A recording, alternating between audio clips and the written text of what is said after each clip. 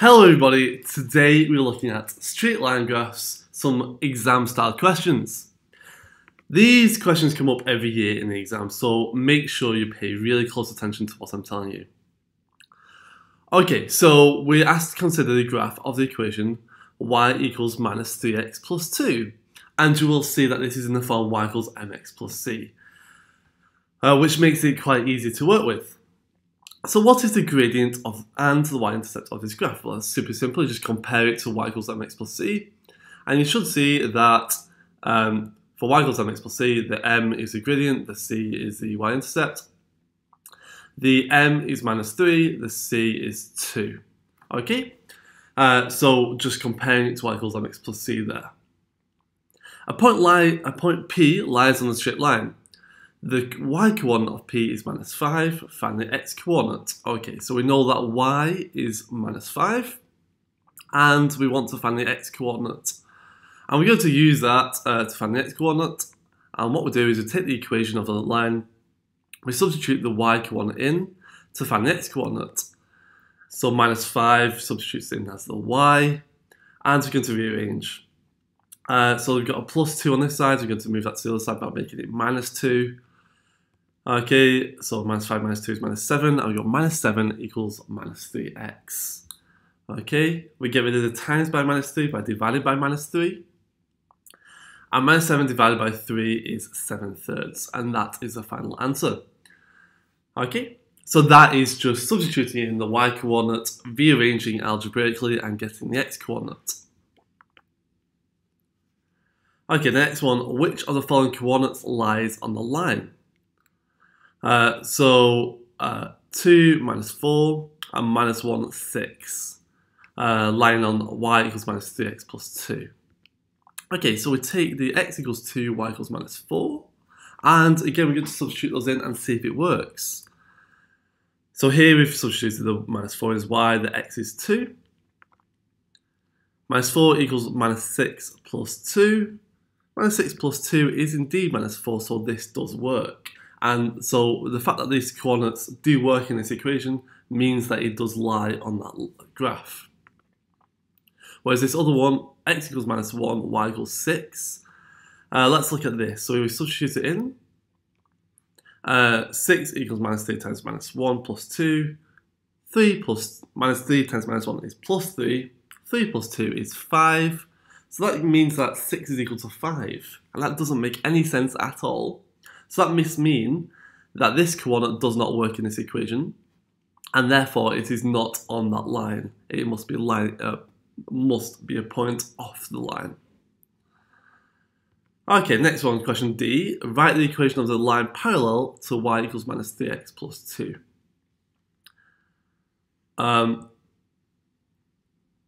Okay, and this can be, so we just choose any line we want here, and there's many ones we can choose. The only important thing is for it to be parallel, it needs to have the same gradient. So the gradient of this line is minus 3, as we already said. So there are several other lines with that, well, many other lines with that gradient. Y equals minus 3x plus 6, y equals minus 3x, y equals minus 3x plus 2, y equals minus 3x plus 1.6. So any line that has minus 3 as a gradient will be parallel to this line.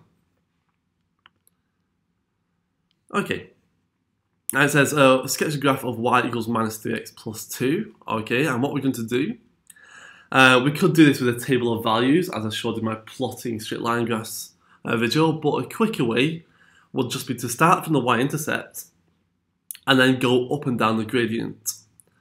So we're going to start from the y-intercept, which is 2, here, and if we go from there, we go across and down the gradient. The gradient is minus 3.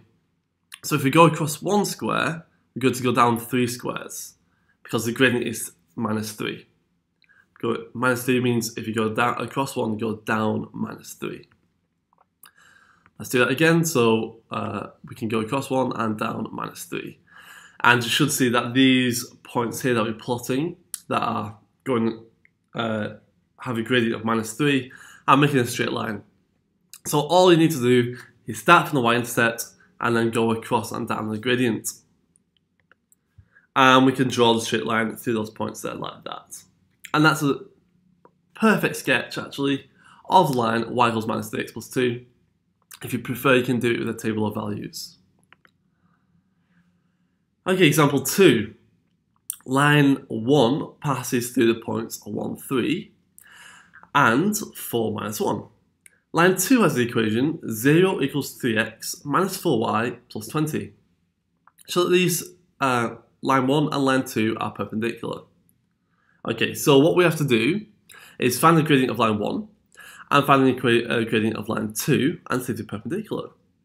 Line 2 is not y equals mx plus c yet, but what we'll do is we'll rearrange that eventually and get it in the form y equals mx plus c. And you need to remember the rule for perpendicular lines. Perpendicular just means they are right angles to each other. It's like the opposite of parallel. And if you multiply the two gradients of the lines together, you will get minus 1. So that's a rule for perpendicular lines. Show that these line 1 and line 2 are perpendicular. Okay, so we start with line 1 and line 1. And we're going to find the gradient of line 1. And we're going to use this equation. The gradient is y2 minus y1 over x2 minus x1. And we're just going to substitute those numbers in, like that. Minus 1 minus 3 is minus 4. 4 minus 1 is 3, so you will get minus 4 over 3. And that is the gradient of line 1. Okay? The gradient of line 2 we're going to find by rearranging the equation. We're going to add 4y to both sides, so just move that 4y to the other side. I want it in the form y equals mx plus c, so that means I need to get rid of the 4. I'm going to divide by 4, and I get something like this, which is the same as this. So I've divided everything by 4. This now looks a lot closer to y equals mx plus c, and what I can do is I can write it like this. Y equals 3/4 x plus 5.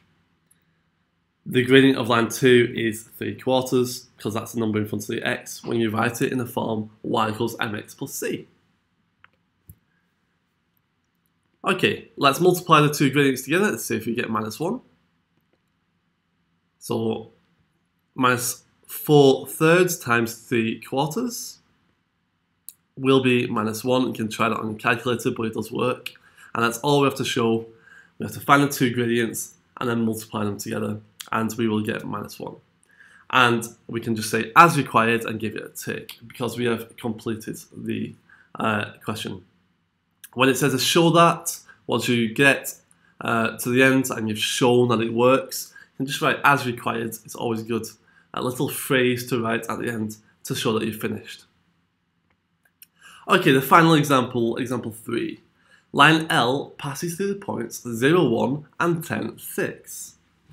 Find the equation of a line perpendicular to L which passes through points 4, minus 5.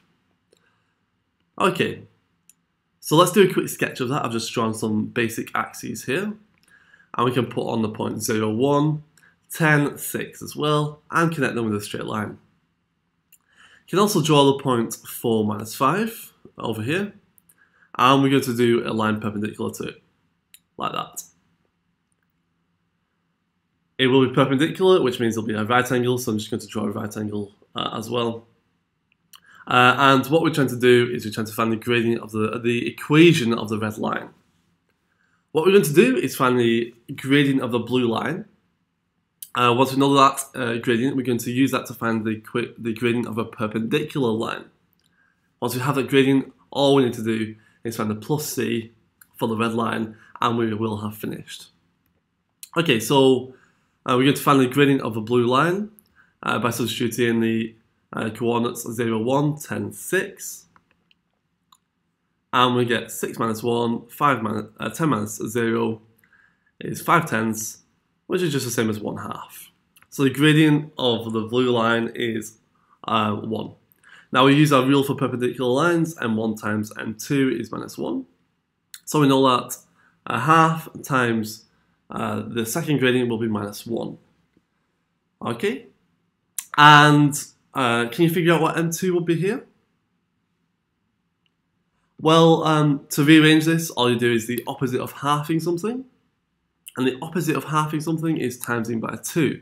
So you multiply both sides by 2, and you'll get m2 is minus 2. The gradient of the red line is minus 2. Okay. So we have the gradient. Let's use that to find the plus c now. We substitute in the gradient of minus 2. And we also know that the red line goes to the point 4 minus 5, which is x equals 4, y equals minus 5. Substitute those numbers in, so x equals 4, y is minus 5. Minus 2 times 4 is minus 8. Minus 5 equals minus 8 plus c. Can you see what plus c is? You'll add add 8 to both sides, and you get c is equal to 3. Okay, so the y-intercept of this line is 3. We know the equation of the line is y equals minus 2x plus 3. Just to repeat what I did there, because this is a really common exam question, and it's a bit tricky at times. We find the gradient of the first line, and then we use that gradient to find a perpendicular gradient using our rule for perpendicular lines. Once we've got the perpendicular gradient, we write y equals mx plus c, substitute in the m, and then we use the x coordinate and the y coordinate and the gradient to solve for the c. We find the c, and we can write the final answer, y equals minus 2x plus 3. Okay. Right, so you might want to rewatch the video one more time just to make sure you understand every part of this video. But if you're ready, you can try these exam questions yourself. Some of these are tricky questions. Really think about them before you do them. Read them carefully and see if you can get it right. Question 4c is a challenge question. Just to give you a hint, you will need to use simultaneous equations to solve that one. Okay. Thank you. So pause the video, take 5 to 10 minutes, and see if you can get some answers yourself. Good luck. I'll reveal the answers in 3, 2, 1.